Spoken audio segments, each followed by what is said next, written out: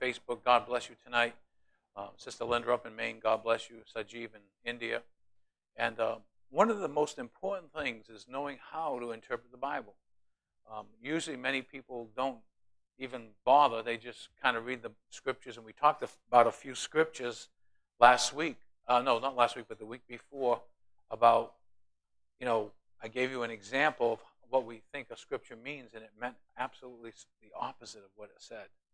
And so you have to be careful when you're reading the Word, and remember that it's going to be kind of hard work to really sit down and study. But everyone needs to do that. Everyone needs to study the Bible to know what the Bible is truly saying, because God's authority is behind truth. God's authority is not behind presumption. And so, so what we're going to talk about tonight is, what does the word hermeneutics mean? We talked a little bit about this, but just to go over a little bit. The simple definition of hermeneutics is the science or art of interpretation. Hermeneutics is a word that is derived from the name of a pagan god, Hermes. Remember, it was mentioned that this is Greek, so who brought messages from the pagan gods to mortals and translated them as it were. So the Greek word means to bring someone to an understanding of what is conveyed in another language, making it clear and intelligible, and thus, in a sense, it is translating it. So many times you can misuse a scripture or make a scripture say whatever you want it to say, and that's why we have so many cults, and that's why we have so many people that are falling by the wayside, because they make the Word of God fit their lifestyle. They don't take the meaning out of Scripture. They put the meaning in. Number one, it is a science because it involves the quest for truth by means of the recognition and application of ordered principles of research. You and I, we have to be able to take a scripture and research it, find out what it means, what is the true meaning of it, by its context. You've heard me preach this over the years, over and over and over, right? What is it? Context. Make sure you keep it in context. You can take scriptures out of context, and you can actually make it say anything you want it to say. If you read in one part, it says, Judas went out and hanged himself. If you go to another part, it says, go and do thou likewise. So you can go out and, think, well, God wants me to hang myself. No, he doesn't. Okay, so you have to be careful. You can go into Proverbs and you can say, take her, for she is thy life, and think that that's the woman that you're looking to date. And say, ooh, see, the Bible says take her, for she is thy life. And it's talking about wisdom. It's not talking about a woman. Okay? So you got to be careful when you're looking at Scripture, because sometimes if we're not taking it in the culture of when it was written, and I'm very much adamant about that. You got to take it, and I almost say it this way: put the spectacle glasses on of Jewishness. Put the Jewish glasses on, because a lot of things that were written to Jews, and you have to understand the culture. I'll give you another example real quick before we get into even more of this. But when it talks about, in John 15, I believe it says, he is the vine, we are the branches. Okay? And it says that you are a vine. Okay? But who's he talking to? If you look in the Old Testament, the first principle of mention in Scripture of a vine or a fig tree or anything like that is in reference to Israel. And so you have to remember that when he's talking, who he's talking to, why he's talking to them, what is the purpose of his talk, what is he trying to convey. All of these questions need to be answered. And so in order to get a true biblical interpretation. Just like a scientist applies the laws of nature. Can somebody get me some water, please? Just like the scientist applies the laws of nature to search for truth, so the student of the Bible searches for truth. Not in a careless or a random way, but by applying principles of laws of interpretation to the task. It is an art because it involves the skillful application of knowledge and natural ability to the task of interpretation. It is interpretation because it seeks to translate the thoughts and intents of the originator into the language and understanding of the recipient. So you have the person who's giving the message, and you have to be aware of that, the originator of who was receiving that message, and otherwise you can get in trouble. And so you got to interpret it properly. Webster defines interpretation as explaining or telling the meaning of something and presenting it in an understandable term. If you don't understand something I'm saying, stop me by raising your hand and ask me a question. This is a Bible study. That's what it's all about. It's not about preaching. It's about studying the Bible. In interpretation, you are seeking to place yourself in the writer's shoes, and you're setting aside any preconceived ideas with the ultimate goal of arriving at the author's original intent. And that's the grammatical, historical interpretation of Scripture. There are different methods, and we'll get into that, different ways that people interpret Scripture. And what we found is that when people go away from the grammatical, historical interpretation method, they start to get into the allegorical or the mystical interpretation of Scripture, and that's where we get the David Koreshes. That's when we get the Jim Joneses, and that's when we get into all kinds of cultic teachings, and people get away from the Bible and they get into trouble because they begin. Now, I'm not saying that there's no allegorical interpretations. There are allegorical methods of interpreting the Scripture, but that's when it's something that is symbolic, not something that is literal. So when we're reading something that's literal, okay, you can't put a allegorical method of interpretation on it. And we'll get to that. First and foremost, a biblical encouragement toward hermeneutical interpretation or study can be found in 2 Timothy 2:15. Could you put that scripture up, please? 2 Timothy 2:15. I think you're going to enjoy this because it's going to help you to understand God's Word a lot better. And plus, it keeps me on my toes. And you can check and make sure that I'm doing my job. Okay? But you know me, I'm a stickler, so I try to make sure I'm preaching and teaching the truth. 2 Timothy 2:15. Okay? The Bible says, what? Okay, well, let's stop at the first word. Study. What does it mean when you hear the word study? What does that mean to you? To read? Okay. Huh? To learn? Analyze? Study is work. It's laborsome. It's a lot easier today than it was 20 years ago. If you go in my office, you'll see all kinds of lexicons, and you'll see all kinds of Greek helps and 8, 10-volume Greek word study books, because before it was available on the computer, which is so easy to access now, you had to look up everything. You had to diligently, go through methods and books, and you might have to go to 3 different books to get what you're looking for. Today on the computer, you just type it in, Google it, and bang, it comes all over the place. And so it's easier today. One of the things I shared with Darren, and I think I might have shared with a few others, is on the website, if you have a computer, is what's called the Blue Letter Bible. And the Blue Letter Bible, I'll tell you, it is so much information. And it's got Strong's, I don't think it has, it has Strong's Concordance on there too. But that's kind of easy way out, But he says, to study to show thyself approved to who? Okay. Study to show yourself approved to God. Because the one that you want to please most and foremost, and the one that you want his authority behind what you're saying or what you're learning, is God. So you have to study to show yourself approved to him. And look at the next word. It says, a what? Workman. It's work. It takes time. It takes effort to study. It takes time to sit and be disciplined and read and to look up words. Sometimes you may not know what a word means.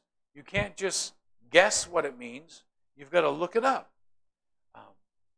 And I remember a little story of a friend of mine, Ed Aruda, and his son, Stephen, when he turned 7 or 8. His father was going to buy him a Bible. And he asked his son, he says, okay, son, He said, I'm going to take you to the Christian bookstore. I'm going to buy you a Bible. What Bible do you want? And he said, I want a King James Version, Dad. And his dad said, but son, you know, you're only 7. There's a lot of words in there you're not going to understand. He said, that's okay, Dad. I'll look them up. He said, you sure you don't want an easier version? He said, no, Dad. He said, what do you have? He says, King James. He said, well, that's exactly what I want. So in other words, we can be lazy, or we can be a workman that needeth not to be ashamed, rightly dividing the word of truth. Notice what it says. Not to be ashamed. You know, one of the things you don't want to do is go around saying things and speaking things about the Bible and be wrong. And someone come to you, and especially someone that's older in the Lord or somebody that knows a little bit more, and says to you, hey, you know what? You're not interpreting that correctly. You'll be ashamed. You'll be like, wow, man, I didn't know it. I didn't know that was what it didn't say. You know, and so be careful how you interpret the scriptures, because if you're just kind of giving the meaning of it off the cuff and you don't know the original word, you know, like I'll give you an example. Many of you probably have read this. It says, wives, be in subjection to your own husbands. And if any of your husbands do not obey the word, you with your chaste conversation shall save him. I think it's in 1 Peter chapter 3, if I can remember. Okay. Well, what does that word conversation mean? Well, yeah, because I've told you. Not because you looked it up. Okay. But if you read it, it says conversation. You would think it's a dialogue. And that's when, you know, wives get in a lot of trouble because they keep getting on their husbands all the time. And it's not a dialogue, it's by your lifestyle. Conversation in the old English meant lifestyle. It didn't mean. So you have to know that the words that which you're talking about, otherwise you're going to be saying, no, I talk to my husband all the time and I tell him what's right and I really straighten him out. No, it's not by your conversation. Okay? It's by your lifestyle, how you live your life. If you live a godly life, if you're doing things that you need to be doing as a Christian, and so your light will shine before him and he'll see that. And he'll come to Christ. Amen?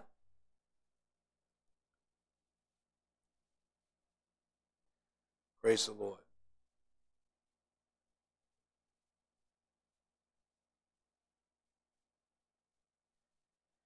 Biblical hermeneutics differs from other hermeneutical forms in several ways, and we're going to talk about that a little bit. Biblical hermeneutic deals principally with applying hermeneutical principles to the Bible.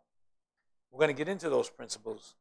Biblical hermeneutics deals with interpreting words from God to man as opposed to other forms that seek to interpret communication from man to man. You have to understand. How many of you believe this contains the Word of God? Raise your hand. Okay, put your hands down. How many of you believe that this is the Word of God? It doesn't just contain it. These are the words of God. Okay. God has spoken to man. God has given inspiration to man, and men wrote it. You hear all the time an objection when you talk about the Bible. Oh, man wrote the Bible. Well, that's true. Man did write the Bible. God didn't take a pen and just scroll the letters up in the air. Yes. So how did God write the Bible? Anybody know?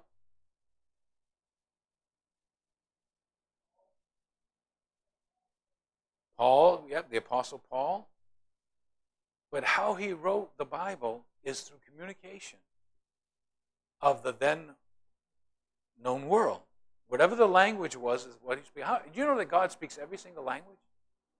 That when he's speaking to a Nairobi person, he speaks in Nairobi. If he's speaking to somebody in Kenya, he speaks Kenyan. If he speaks in Indonesian or I want to say Philippians, but the Philippines, he speaks their language. If he's speaking to someone in China, he speaks Chinese. If he speaks in Japan, he's speaking Japanese. God knows every single language. So language is not a barrier to him. But how does God speak to man? He speaks through words. He speaks through sentences and paragraphs and verbs and nouns and adjectives and pronouns and every structure of word that we study. That's how he speaks to us. So if you want to study the word, you're going to study the very words that God has spoken to man. It's through the inspiration that he came and gave man. So man was there waiting and just sitting there and meditating on God, and God would speak to him, and he would write down whatever God spoke. And he inspired him. Like, I'll give you an example. When Paul spoke, and we taught about this in Romans. I think it was in Romans, where he said, no, it's in Timothy, I'm sorry. He said, endure hardship as a good soldier. Well, where did he get that from? Well, God inspired him, but how did God inspire him? Well, there was a soldier that was chained to him for 8 hours every day. And he saw the endurance of that, and God inspired him and said, use that. He said, endure hardship as a good soldier. And so God used natural things to bring across spiritual truths. And so when he wrote the word, he wrote it in words, sentences, paragraphs, so that you and I, in whatever language we're in, can understand those things. So in order to understand those things, just like when you were a baby, right? You were born and you were a baby and you walked around, and you were stumbling around. And even when Vicky brings her granddaughter in, right? And she's there, and she's not talking. Okay, we think they're trying to talk. They're not trying to talk. They're just making sounds. They don't know how to talk. Okay, and so unless you can understand, then you have an interpreting skills that no one else has, because I can't understand that. Okay, but what has to happen to that baby? She has to learn, and she's going to form words, right? And you're going to say, "Oh, mommy loves you, daddy loves you," and he's going, "Dad, dad." Right? Right? They're going to hear and they're going to start to learn that that's dada. That's mama. Okay? So that's how they're going to learn. And what's that? That's a word. Then they're going to learn more words. And some babies need to be careful that they don't learn some certain words that some certain people use. Okay? But that's how communication is, and that's what the art of interpreting is meaning.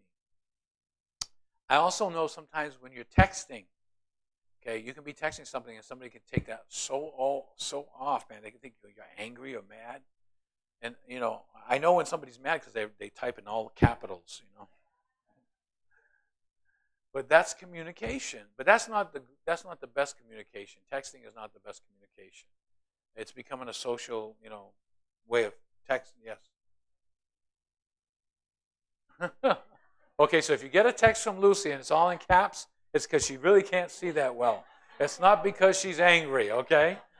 So don't think she's angry. She's just, now see, this is what's cool. Okay, she just interpreted what she does. Okay? She's just telling everybody, listen, if you get a text from me, you need to interpret it correctly. It's not because I'm angry, it's because I can't see. Okay? So now you know, there's what we talked about, but there's also the interpretation of what she said. Amen? So first and foremost, a biblical encouragement toward hermeneutical study is found in 2 Timothy 2:15. We just talked about, be diligent to present yourself approved to God, a workman that needs not to be ashamed, but rightly dividing the word of truth. We must be diligent. And this means that we must exert ourselves with earnest diligence because there are obstacles and difficulties involved. One of the most difficult things you can do is sit down and get ready to, find out what scriptures mean, and somebody will come. Okay, somebody will come and tell you, "Oh, that means this," in your head, and it's the spirit of error. The devil doesn't want you to know truth, because when you know the truth, it what? Sets you free, right? So he doesn't want you to know truth. Even from the very beginning, Satan twisted the very words of God when he was talking to Eve and God. Hath God said? See, Eve, you didn't really get the interpretation right of what he said. I'm going to show you the interpretation of what he meant. See?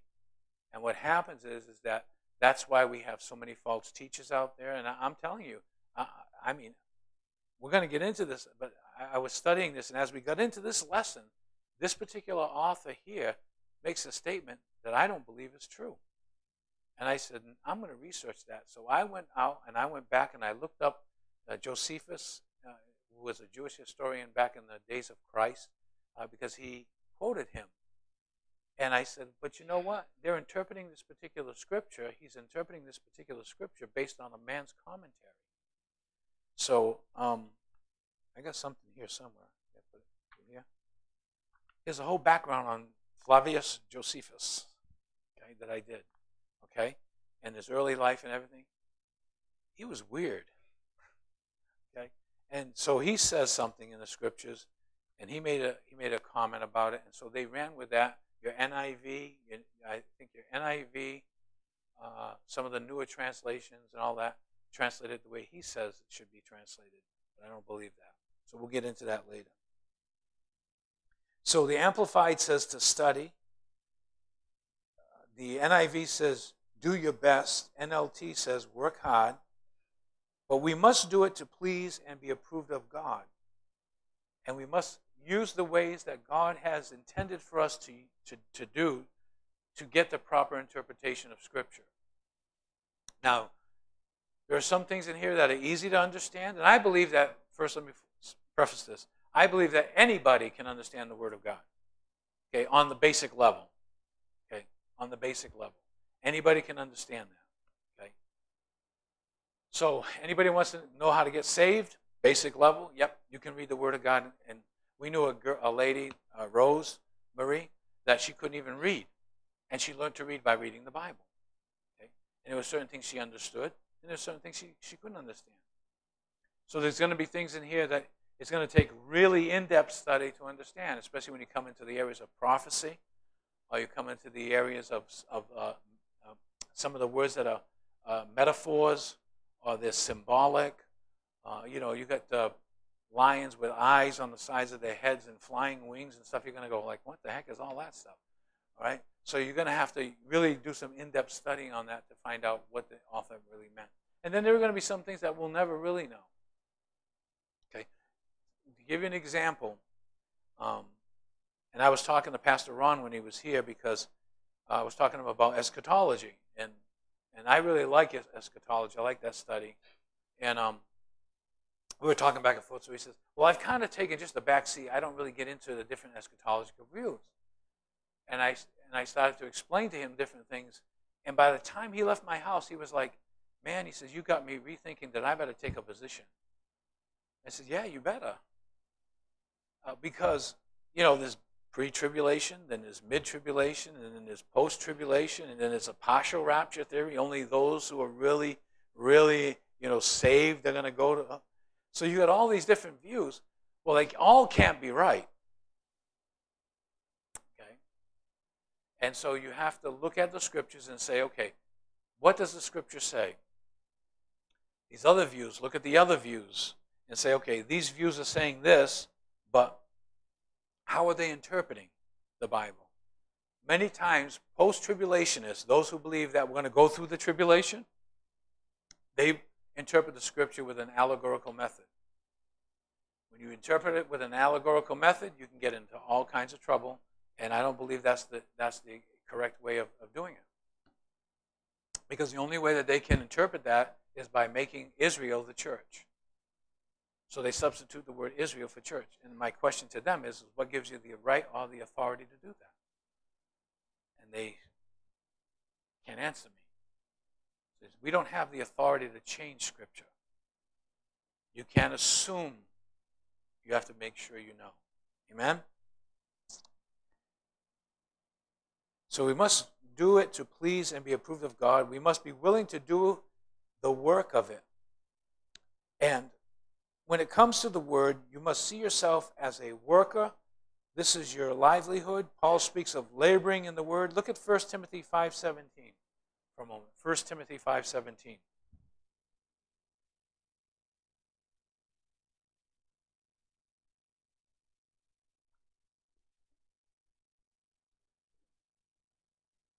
It says, let the elders that rule well counted worthy of double honor, especially they who what? In the and doctrine. It's laborious. It's work. To labor in the word and doctrine. And that's why you got Christians say, well, I don't believe this, and I don't believe that, and I don't think this, and I think it's okay to do that. Just think about that. Think about that. People will make the scripture say things in order to justify their lifestyle. Well, disciples drank wine. We can drink. Okay. Well, if you drank their water system, you probably drink wine too. Okay. But you need to study that out. Well, Jesus drank wine. Really? How do you know that? How do you know it was fermented?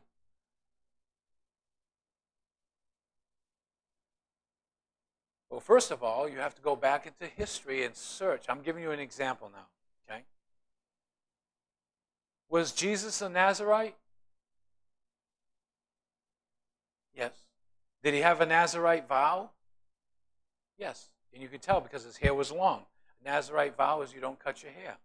Another Nazarite vow is you would drink no strong drink or liquor. So if you go by that, somebody can tell me that Jesus drank wine, and I'll say, no, he didn't. Did he have communion with them? Yes, he did. But did he drink it as a pleasure on the side? No, he didn't. He was a Nazarite. So the things like that you have to go and you have to really dig in and find out what the truth is.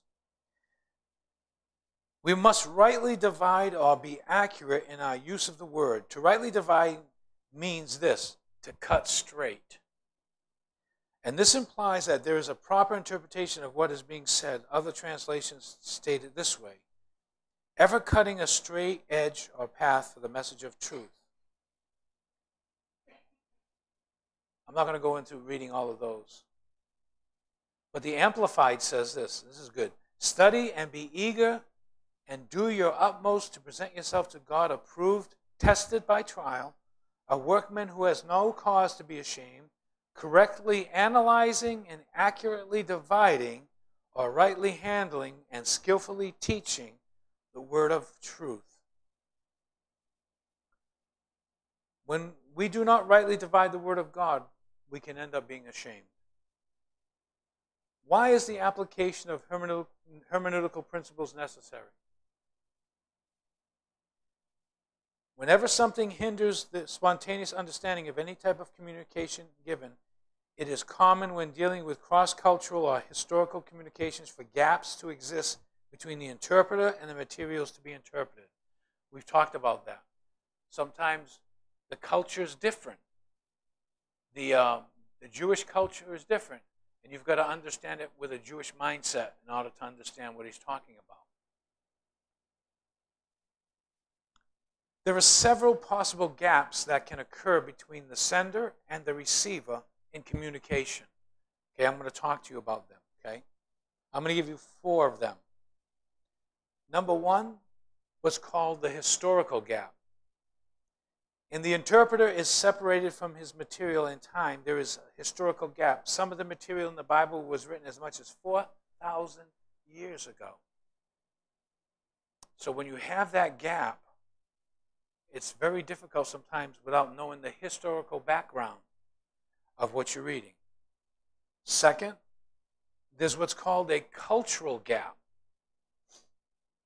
In that the interpreter's culture is different from that of his text. There is a cultural gap, and most of us in the modern world do not know that much about sheep herding and farming, especially in the way, well, this thing's popping, that was done centuries ago before modern machinery and farm equipment. So there's a lot there about sheep. When he says, my sheep know my voice, what does he mean by that?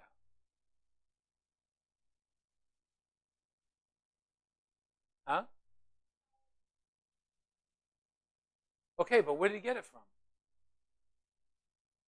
He didn't just pull those words out of the sky. When Jesus said, "My sheep know my voice," when he was talking to his disciples and he said, "My sheep know my voice," where did he get that from? Yes, Dan.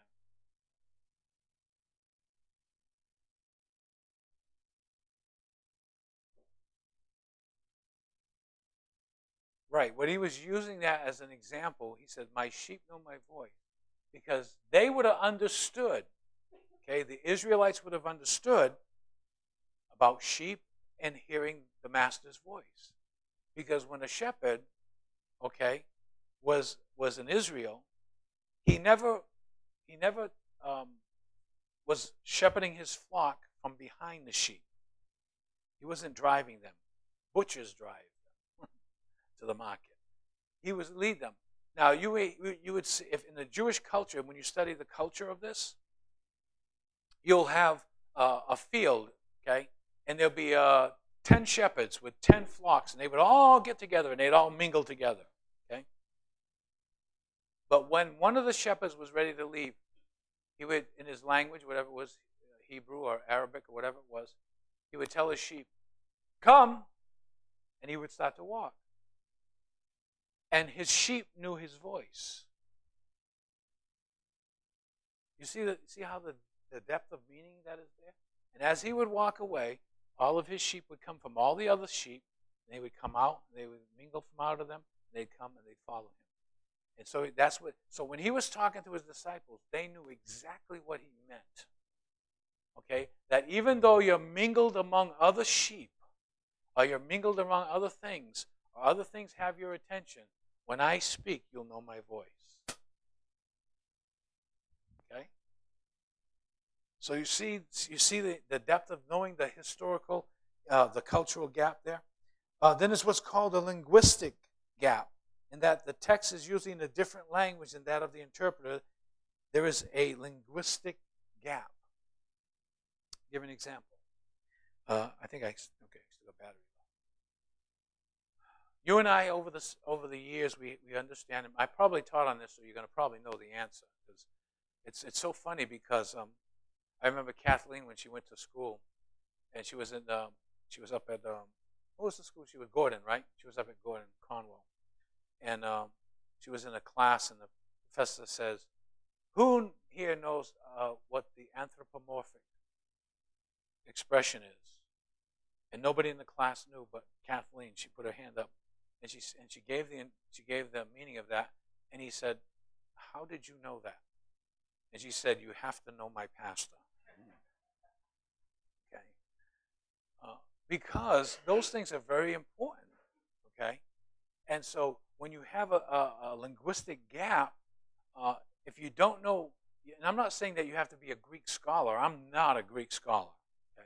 But I have the references and the availability to find out what certain words mean and what their tenses are and what their moods are. We were somewhere we were at the prayer meeting on Thursday. Pastor Ron and I up in Pawtucket, and there was a gentleman there, and he was saying that every day we got to get up and put the armor on. Every day we got to get put the armor on. Okay, and I just sat there because I know that he didn't study that. And because there's a linguistic barrier there. He doesn't know the tense of the verb or the noun or whatever it is. Okay, he didn't know what that tense was. So when you read, "Put on the full armor of God that you may be able to stand against the wiles of the enemy," that word "put" is in the present imperative in the Greek, and it means to continuous. It's an aorist tense. It's not present imperative. It's aorist tense, which is a command to do it once and for all and keep it on. Because he says every day when you get up, put the armor on. So apparently you took it off. So who's guarding you while you're sleeping? Okay, a soldier always slept with his armor on, especially when there's a time of war. Okay, and you're in a time of war. You should never be found without your armor on. So when you put on, so what I'm saying is, you have to understand that there's a difference between just reading it in the English. Put on the whole armor of God. Okay, in the morning, I've heard famous preachers on TV. When you get up in the morning, make sure you put on the breastplate of righteousness, and put the helmet of salvation on, and gird your loins on, with a sword. And no, no, it doesn't mean that. It means that you put it on and you keep it on. Okay? And so when you know these things, you just get a chuckle sometimes because you just say, well, people don't understand. They don't know. There's nothing that's going to send them to hell, but, it's just proper interpretation. I'll give you another example of linguistic gap, a grammatical gap, is I hate this thing when it pops like this. I must be Electric Man or something. Static Man. I must be Static Man. You read Ephesians chapter 6, I believe, right? Or is it 4? I think it might be 4. Okay? And he gave some pastors, some prophets. No, he gave some apostles, prophets, evangelists, and some pastors and teachers, right? And how many of you have heard it called the fivefold ministry? Right? Apostle, prophet, evangelist, pastor, teacher, right? Right? How many of you would believe that's a fivefold ministry? No, because I taught it before. Okay? Okay? But to the normal person reading that scripture, right, you count. Apostle, prophet, evangelist, pastor, teacher. There's 5. Without knowing what's called Granville-Sharp's rule of Greek, without knowing that, you would assume it's 5. But when you know that, and what is Granville-Sharp's rule? When you have a noun that's preceded by an article, okay, and you have 2 nouns with a conjunction, the first noun has the article, the second noun doesn't have it, then the second noun is a further description of the first noun. What the heck did he just say? Okay? In other words, I'll give you an example. And he gave, Ephesians, right? Put that up there, would you? Ephesians chapter, what is it, chapter 4? I wasn't going to go there, but I feel to go there. Ephesians chapter 4. Now, I'm not going to get into an argument with somebody. If they want to call it a 5, they have every right to. I mean, they don't have a right to, but they can if they want to. And I'm not going to not fellowship with somebody because they say it's a fivefold ministry. I won't do that.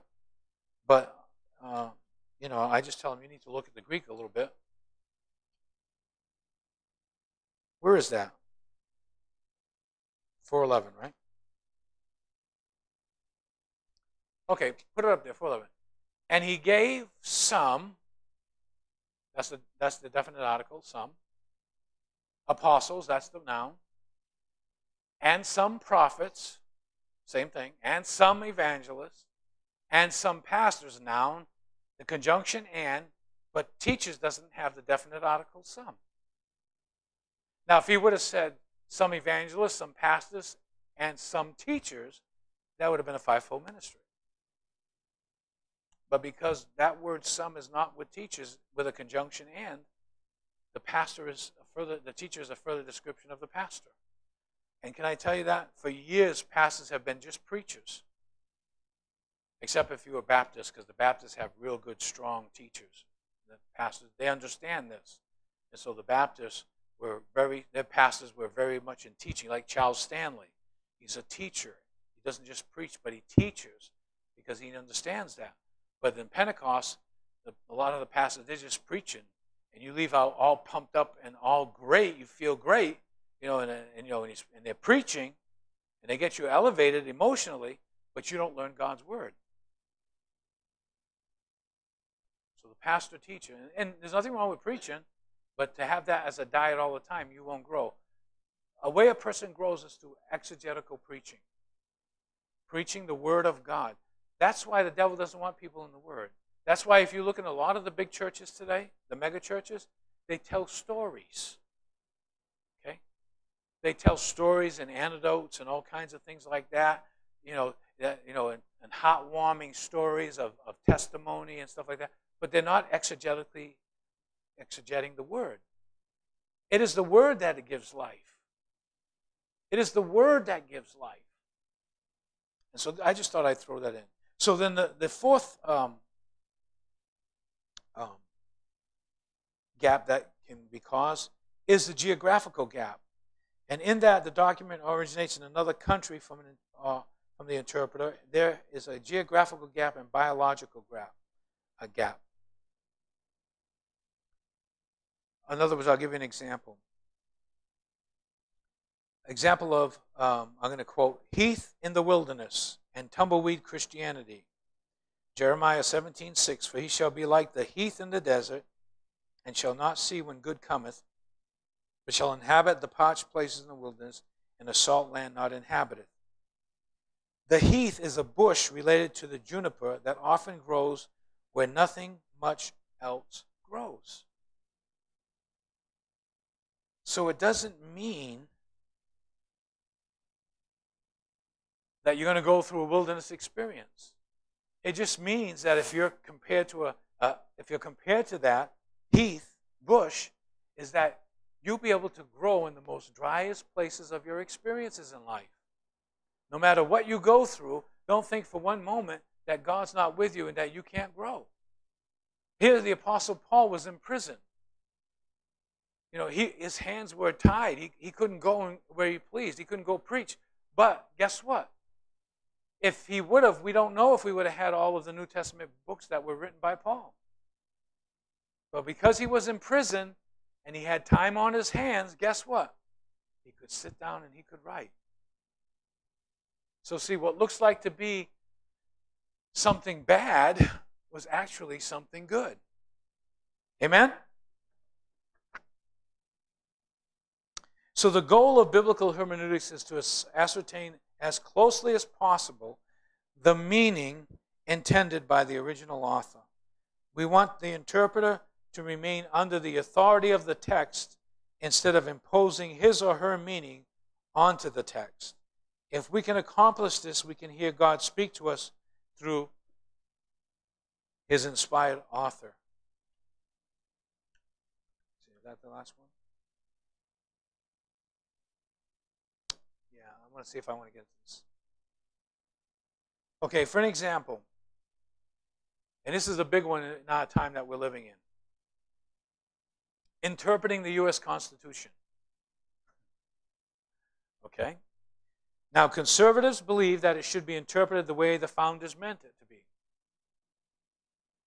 Liberals have an evolutionary view of the Constitution in that it should be interpreted the way the majority feels it should be interpreted in their day. There are those that feel the Bible needs to be brought up to date to suit modern views and lifestyles. And we saw that when Langevin, I think it was, Langevin Bible Publishing Company, wanted to make the gender-neutral Bible. They wanted to remove all gender from the Bible. Male, female, all that stuff. What happens when you do that? You have chaos. Then he can be a she can be a he, God can be a she. Hello? But it didn't go through. Okay? The same with the Constitution of the United States. The Constitution was not meant to be interpreted by the way that people feel it should be interpreted. As much as we hate the American flag to be burned, okay, under the Constitution of free speech, they're allowed to do that. They're allowed to burn the flag. Now, you and I will shake our head and discuss that it shouldn't be so. But this country has fought for the freedom of the constitutional rights of everybody. Okay? And so they have a right to do that. Is it wrong to do that? Should they not do that? Yeah, they shouldn't do that. Okay? Freedom of speech. You should be able to speak your mind. Okay? And the government not tell you what you can and cannot say. That's dictatorship. Some countries, if you say the things that these people would say in this country, you'd be killed. Okay? Just like that senator that said she wishes that Trump would be assassinated. Okay, that woman should be arrested because that's a direct threat on the President of the United States. Now, if she said something like this, I wouldn't mind very much if he got assassinated. And that's a different story. That's a freedom of speech. That's your opinion. You can speak your opinion. But if you say, I hope somebody assassinates him, you're inciting someone, you're giving the inclination of someone to go out and assassinate the president. That's wrong. So there's a freedom of speech. It's your constitutional right to speak up.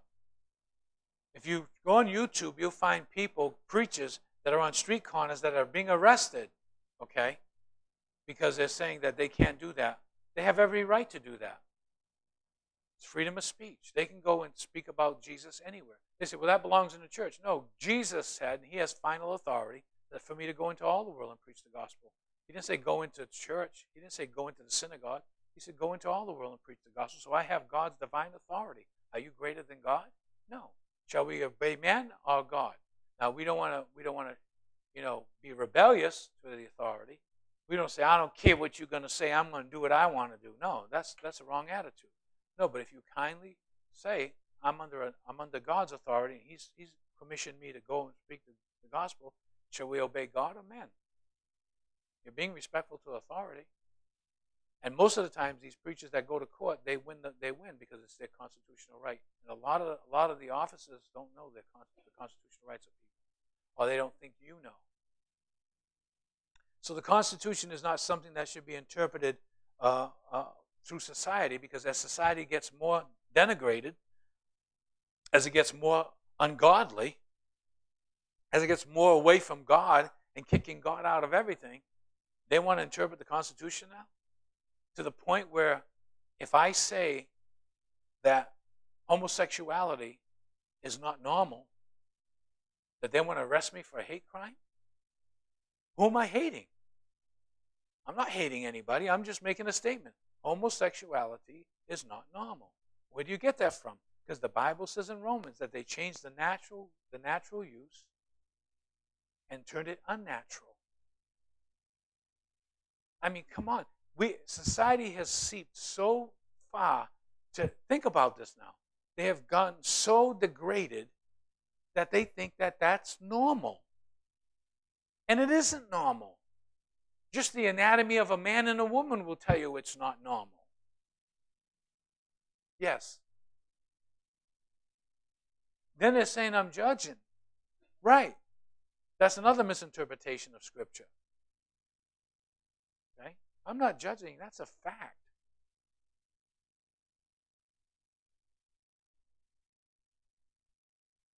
That's right. Right. Well, they say that the Bible's full of hate. But see, we've allowed society to dictate, okay, what we can say and what we can't say. And that's not right, because we have a constitutional right to speak. Okay? I mean, when I was growing up, kids made fun of me and made fun of you too. Okay? Right? And we either bopped them on the head, beat them up or whatever, or just walked away, or, we took it. Okay? We used to say that saying when we were kids, sticks and stones may break my bones, but names will never hurt me. Today, you call somebody a name, they got to have a safe space. They got to go, and they can't have their tests anymore in school. They got to cancel school. They got to cancel the test. You know what I mean? They got to have counseling. I mean, come on. Well, what has caused that is society. Society has caused that because they're interpreting things the way that they're not meant to be interpreted, and they're giving meaning to things that don't mean anything. Just because you and I disagree on something doesn't mean that we can't still be friends. Just because you and I disagree, we can talk about things and discuss and dialogue with each other and go back and forth with each other, and we're going to find out, hey, you know something? You said something that I didn't know, and I learned something. And you're going to say, you know what? You said something, and it's the same way with Brother Diamond and I when we were talking eschatology one time. He said, well, how he gets, well, you pre-tribulation period, all escapists. And I said, okay. And First of all, I said to him, no, because that means something different. Escape is a person that's an escapist is one who just doesn't want to get out of their bills, don't want to be here no more. They're just tired of living, all that stuff. That's the type of an escapist. They just want to escape their responsibility and accountability. And I'm not one of those. And I told him, I said, see, that's where you post-tribulationists get it wrong. Not everybody's like that. I said, I'm not one to want to escape my problems, but I am one that the Bible says that I'm going to escape the wrath of God. Thessalonians says that we may obtain salvation through Jesus Christ. And I was talking to Pastor Ron about that scripture too. And I mentioned it to him. I said, first of all, who's he talking to? So you got to go back and learn how to do it properly. In Thessalonians, when Paul said this, he said that you may obtain what's that scripture? God has not appointed us to wrath, but to obtain salvation through Jesus Christ. Okay? Well, first of all, it can't be salvation as far as getting saved. Right? Can't be that because he's talking to the Thessalonian church and they're already saved. Do I have agreement here? Someone was looking at me kind of weird. Okay? In Thessalonians, Paul is talking to the Thessalonian church, the believers. And he says to them, God has not appointed us, plural, us, him included, who is a Christian. He's not appointed us to wrath, but to obtain salvation through Jesus Christ. So that's not talking about salvation. They're already saved. He's talking about being saved from the wrath of God. Not appointed us to wrath, but to have salvation through Jesus Christ, to save us from his wrath. So in order for God to save us from his wrath, I said he's got to take us out of here. So again, these are some of the principles that we'll talk about. Next week we'll get into why is hermeneutics so important for a leader, for a pastor, for one of your leaders. If the leader doesn't know how to interpret Scripture, then you can be sure that eventually the whole lump will be leavened. That's why you hear me say things about doctrine. That's why you hear me say things when people say stupid stuff publicly. I correct it. When we had that pastor come and he said that the body of Christ is the fourth member of the Godhead. Okay, and I called him on it. I called him at home and I said, I need you to explain this to me. Because I listened to the tape 6 or 7 times and I couldn't believe you said what you said. Now you need to explain to me what you mean. And he explained it, and he took the scripture right out of the book of the Psalms, and he misinterpreted that scripture like you wouldn't believe. And I asked him, I said, so you're saying that the scripture says, know ye not that you are gods? That you believe that we are gods and that we are a fourth member of the Godhead, and you use that scripture? And I asked him a very simple question. I said, what does the word in Hebrew, gods, mean? Could not answer me because he didn't know, because he never looked it up. But I had. Even before this I had. That's why I knew it. And I says, know ye not that ye are judges? It has nothing about deity being worshipped and being part of the fourth member of the Godhead. And I told him, I said, what you're teaching is heresy. And he said, well, Dad Hagen is what, that's what I said, I don't care if it's Dad Hagen, Mama Hagen, Grandpa Hagen, whoever it is. That's heresy. And then someone else in our church came and tried to tell me that the Holy Spirit's not a person. I said, are you serious? How do we know he's a person? How did God communicate to us the teaching about the Holy Spirit? Did he use abstract? Or did he teach, he shall glorify me, for he shall not speak of himself, but that which he hears? Well, only a person can hear. Only a person can be grieved. Only a person can be quenched in that sense. So we know the Holy Spirit is not a it. It's not a thing. It's not a power. It's a person. person. So these are some of the things you'll get to better understand. I just want to write where I'm going to leave off right here, so I know. Are there any questions? You finding it interesting? Huh? See how thick my book is?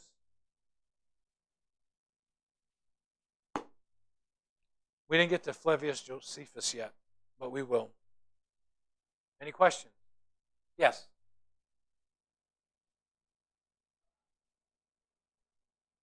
I'm going through that right now. If you follow, it's not going to be word for word, but it's right there about hermeneutics. The word, what does it mean? You're gonna find that. Yes. What we're going through right now is the first four lessons. Huh?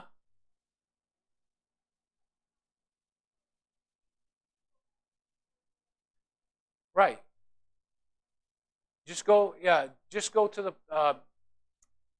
It's going to be kind of difficult because I've added a lot of stuff in here that's not in there, because I want it to be part of my own personal input too. So I would say just read chapter 1. That's your work. That's your homework assignment. Read chapter 1. You'll find a lot of the Greek words that are used there and more in depth. I can't go in depth. If I went into depth, we'd be here for 3 years.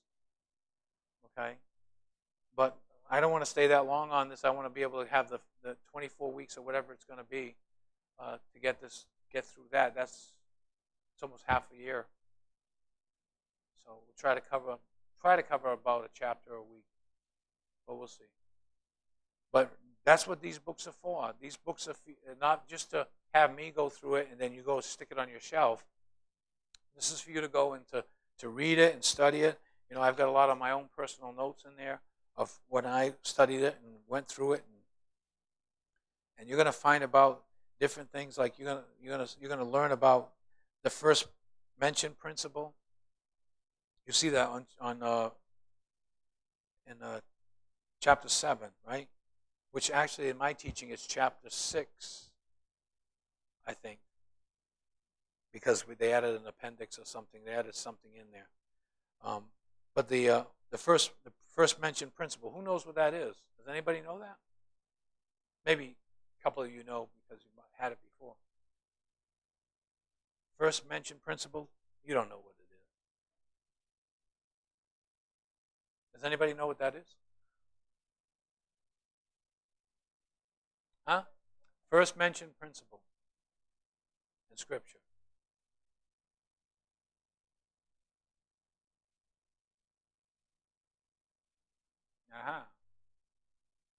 Just a little hint. What it is that if a scripture mentions something one time somewhere else, it usually follows all the way through the same meaning in Scripture. Give you an example. Revelation chapter 12. I forget what verse it is. It talks about a woman. And I've sought many commentaries on that, and many of the new commentaries and the new thinking is that the woman is the church. Well, if you're a post-tribulationist, you got to have the church sticking around after chapter 4. So you make Israel, remember I said earlier, they make Israel the church.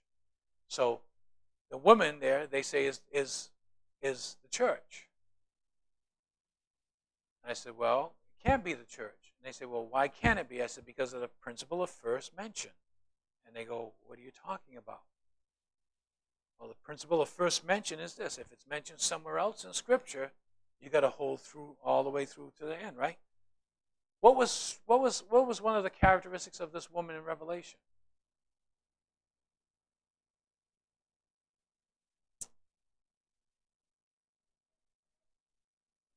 The sun, the moon, and the stars were around her head. Remember? Read it in Revelation chapter 12, right? You see it says the sun, the moon, and the stars. Okay? Go back in Exodus. Go back in Genesis. When Joseph had his dream. Remember he had a dream? And he said he saw the sun and the moon and the stars pay obeisance to him. And when he told his father that, he went to slap him across the head. And he said, Joseph, shall I and thy mother and thy brethren bow down to thee? So the sun and the moon and the stars in Joseph's dream was in reference to who? Israel, right? Jacob, the mother and father, and the brethren, sons of Israel. So when you go back into Revelation now, the proper interpretation of the woman is Israel. That's the principle of first mention example. Amen? Praise the Lord. Any other questions? Comments? Rebukes? Okay. Well, Father, we thank you. We praise you. Lord, help us to get through this study and help us to be better workmen, interpreting your word and rightly dividing the word of truth. We thank you and we praise you in Jesus' name. Amen.